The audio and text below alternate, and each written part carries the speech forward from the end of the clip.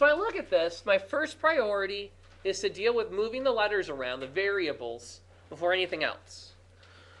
So what I'm going to do is say equal to, draw a fraction bar, and then just run down the list. First of all, do any of the constants have an exponent that would involve moving them? 14, no exponent, so I leave it. 20, no exponent, so I leave it. A to the negative 4 does what? Goes down. Becomes a to the 4th in the denominator. B stays in the denominator.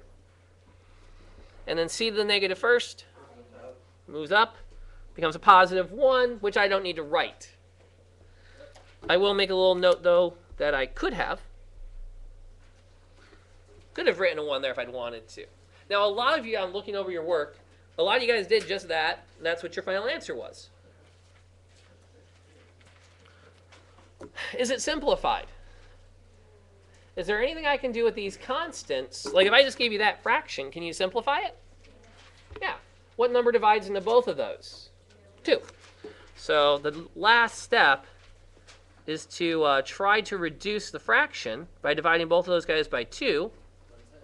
That's 7, which now leaves me 7c, and then 10, a to the 4th, b. Now that last block of problems had a lot of these on there where you had to simplify constants and move multiple variables around. But they're in that, again, we practiced this yesterday, and don't worry, there's more practice tonight. So if the first assignment doesn't go so well, don't worry about it. You got some more to look at later. You have another chance to show me that you got this as part of the formative process.